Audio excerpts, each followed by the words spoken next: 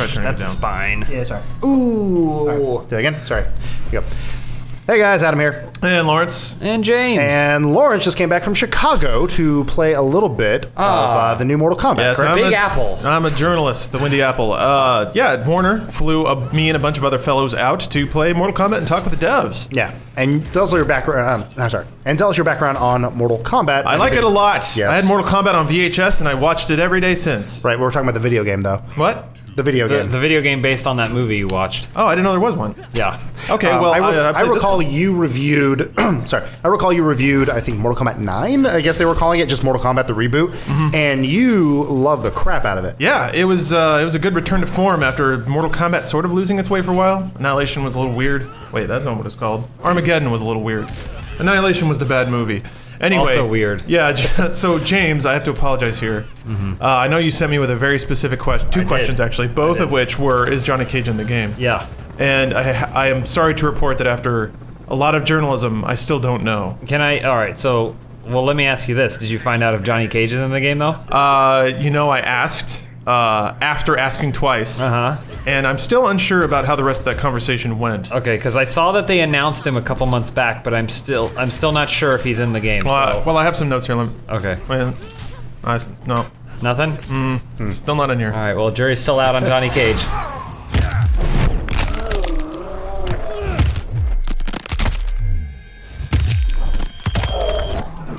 So it's actually been a few years since the last Mortal Kombat came out. We got Injustice Gods Among Us between the last Mortal Kombat and this one.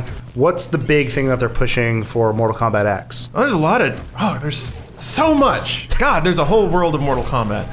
I'm trying to think of where to start here, because there's actually a lot of cool stuff to talk about. I guess in terms of story, Mortal Kombat 9 basically retold 1 through 3. So, not surprisingly, MKX starts with Mortal Kombat 4. It starts with everybody's favorite Elder God, Shinnok, invading Earthrealm again to kill the Elder Gods, and...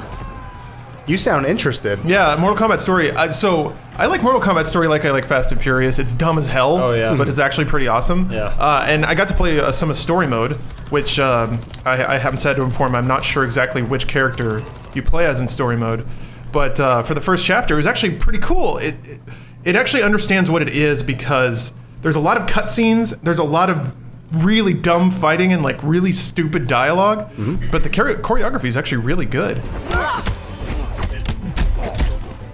So not a lot going on with the story, obviously. We're fans of it, but it's not the focus here. Gameplay, what did you notice that's different in this one from the last one? There's actually a lot of stuff. So this, if you're not into fighters, some of the stuff may be a little more than what you care about. Talk to me, Lawrence. So yeah, so Mortal Kombat, they're definitely designing it so you can get in, hit buttons, rip people's heads off, and have a good time.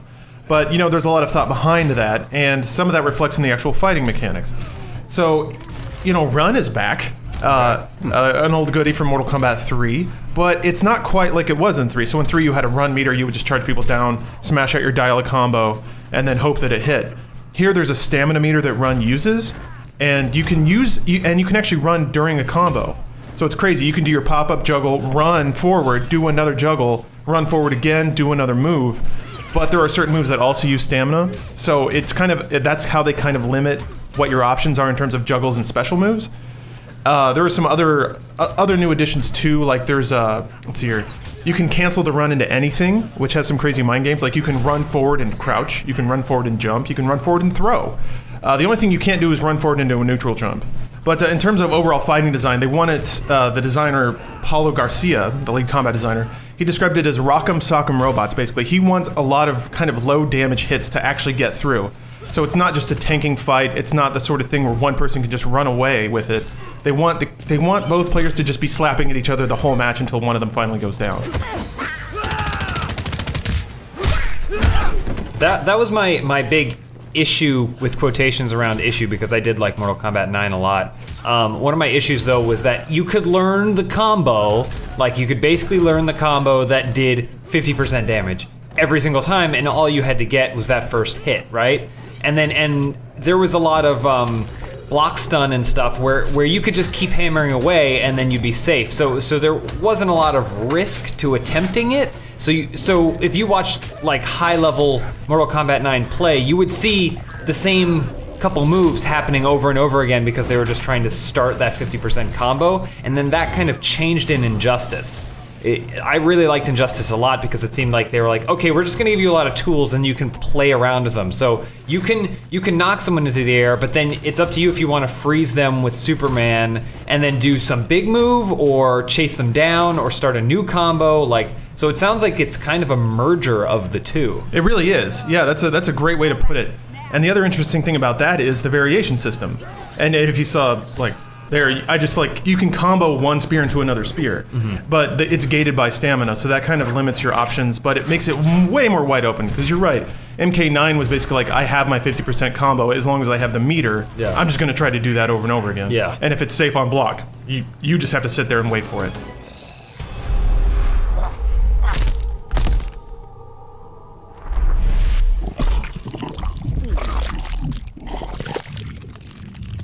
When it comes to kind of being more freeform, the variations is another part of that, where there are certain variations that will open up combo opportunities. So some variations will have a pop-up move that you just would not have if you didn't pick that variation. By the way, do you know what variations are? Yeah. Each character has 3 different versions of themselves, like which have slightly different changes on their movesets, right? Yeah, so it's weird because it's tempting to think that those changes is just like, okay, now I have this special move and I don't if I choose something else, which is true. But having a special move can drastically change how you play a character. So for instance, Kung Lao has a variation where he can just throw his hat and have it like just stay at a part of the stage.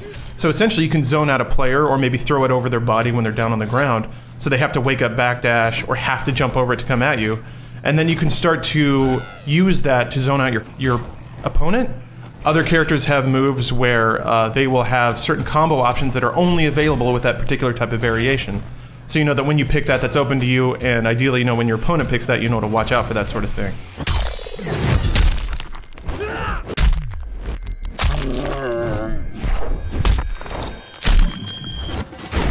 It could potentially really open up combos to be a lot more improvisational.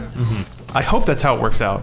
Because fighting game players tend to find the best option in any particular instance and just do that over and over again. That's what I'm curious about too, because, you know, obviously fighting games have tier lists. You know, some characters, for whatever reason, end up being statistically worse than other characters. But now I'm curious if it's like this version of Kung Lao, this variation of Kung Lao ranks much higher than this variation of Kung Lao. So like every character basically has to appear on the tier list like 3 times. And I'm wondering if people are going to find out, like, oh, there's no reason to. Why would you even bother using this other Kung Lao? But I guess it's a player style kind of thing. I think that'll happen. I mean, that happens with every fighting game. Within a week, people swear they have it all figured out, and then a month later, it's completely different. So, I'm not going to worry about that too much.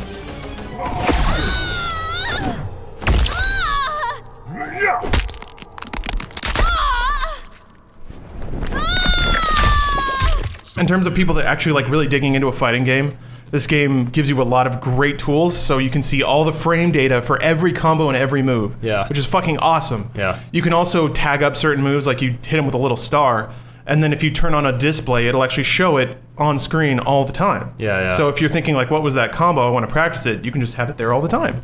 So they're doing a lot of cool stuff to make like core fighters more approachable, which is strange. You would think that would come from something like Guilty Gear, which is a lot more mechanically complicated. But here it's like, if you want to learn how to how to play fighters, this is seemingly the best way to do it.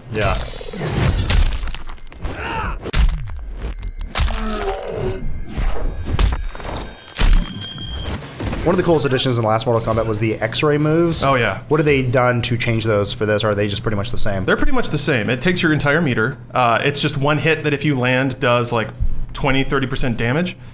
You can combo into them. And also just like, I would say the biggest change is they just look really cool. They look a lot better and the sound design is ridiculous. Liu Kang Shadow. In skill I equal him. In my service you will surpass him. I want to ask about that graphically. Is this still running on Unreal 3 or did they move over to Unreal 4? You know, I did ask Ed Boon about that a while ago, and he was kind of like, you know, it was Unreal, but at a certain point you change so much of the code it's not Unreal anymore. So I think that legacy is still there, kind of in the same like the Half-Life engine was based in Quake 2 at some point. But I'm kind of okay with them saying we've made this ours, because the stuff they're doing with this game graphically, I haven't really seen in a lot of other games. Oh, fatality. Yeah, this is gonna get bad. No! One chi! I think we forgot to ask, what platform did you play on? I played on PlayStation 4. Okay, and it played pretty smooth. You said 60 frames a second. Extremely smooth. I mean, granted, the game is only 19 days away, 18 days. Seriously? So it's basically done. Yeah, April 17th release date. So, yeah, it played really well. Frame rate was rock solid. Controls were all on point. So I'm cool. The only thing I can possibly complain about is they didn't have a stick. I'm still one of those guys, but that's all right. Aside from that, the only other little thing, like I was saying before, with them they're like putting a lot of great tools in here for fighting games, is they have a lot of cool options. Like you can turn off negative edging. So if you're unfamiliar with what that means, in Capcom Fighters they added a thing called negative edge, which is they treated releasing a button the same as hitting a button. And the way that worked is if like you were doing a fireball and you hit punch early, it would treat releasing the button as also hitting punch, so you would still throw the fireball. It was meant to make the game easier for players, but it actually fucks you over if you're releasing a button at the wrong time. So you can turn that off now. There's a bunch of other like cool little mechanical options they exposed to make it play exactly like what you want. Okay. And where that came from is Paolo, the combat designer, said he was watching a lot of tournaments, and some people in MK9 would lose tournaments because special moves would come out when they didn't want them to. So he wanted to expose these options to make sure that people can play exactly how they want. So that's why I've been losing fighting games all this time. Negative edge. Yeah. Negative edging.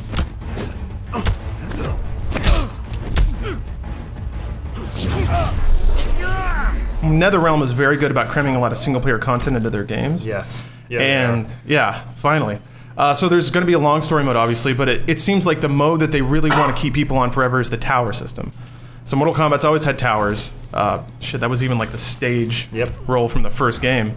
Now they're basically going to have daily and hourly towers, where they'll put just crazy modifiers on it to make it weird. They'll have like seasonal events. One of the designers, name here, Derek Herzig, was talking about like a seasonal event where explosive pumpkins like rain down on you, and they'll have things like callbacks to other characters that maybe aren't in the game. They'll use that as maybe an opportunity to let you play as DLC characters that aren't unlocked yet for you.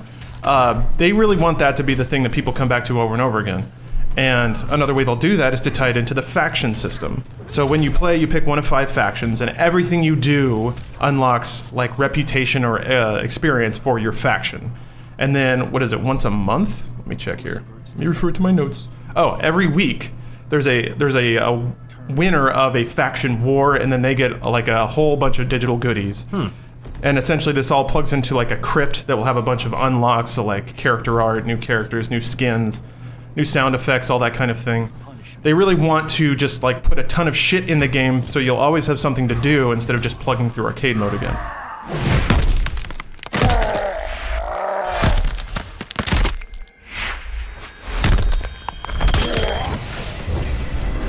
Mortal Kombat and Injustice had so much more to do alone than I feel like anything else. Like, I am the kind of person, I really love fighting games. I don't go online and play them that much because I get my ass kicked, but I like playing them, so having like really good training options or like combo training and stuff like that is fun. But with Injustice, having a whole like campaign story mode that let me try out every single character and like experience the campaign in different ways is just like, it's really what, if you can make a solid fighting game that also has a really solid campaign, that's exactly what I'm looking for. So with games like Killer Instinct going into seasonal mode, Street Fighter releasing basically an EXE pack or a super pack, or basically re-releasing itself every couple of years, do you think Mortal Kombat's doing enough with this iteration to stand out from the crowd? I think so. It's one of the things James would mention when it comes to, I think it was like Destiny? I can't remember what game you were like, I want it so every time I log in there's something new to do. And it sounds like that's what Mortal Kombat's gonna be. You'll log in and it'll say, hey, there's this new like test your luck tower. By the way, test your luck is the thing where it'll like roll these random modifiers on the match, so you'll both regenerate health, or I got one that was like striker grenades, so these grenades would just start flying in from off screen and hitting both characters. So it'll really mix up the game and make you kind of think on your feet in terms of how you play. I think it'll be the sort of thing where you'll launch up Mortal Kombat X and it'll say, hey, there's this new tower, try it out. And then you play it, and then when you finish a match, it's just like, you got coins, you got experience, you ranked up, you get a new player background, you get a new banner. It'll just rain all this shit on you, and you'll be like, I'm doing well. Yeah. Hat-Man! Shall I knock you off your perch? We keep hat and shiny teeth. So overall, sounds like you had a good amount of time with the game. What's the biggest takeaway that you got with your time in Chicago? For me, I was really excited by all the little tweaks to the fighting engine. Just things like backdash has invincibility frames now. So like and you can do like late wake up. So say there's a player just like standing over you, you can do late wake up into invincible backdash to backdash to get out of a really shitty setup that you shouldn't have to be in. And then conversely, if you just knock someone down, you can enter that mind game with them, and that's something that Mortal Kombat never had. Mind game.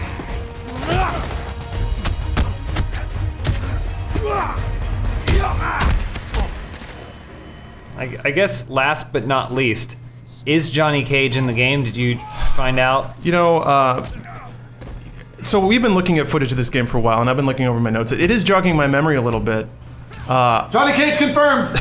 I'm still not sure if Johnny Cage is in the game, I'm sorry. Well, that's about all the time we have for today. Be sure to subscribe so you can see more videos where we eventually find out if Johnny Cage is in Mortal Kombat X. Fingers crossed. We're going to continue the search. God, I missed that character. Thank you for watching. Gotta get back to the chopper.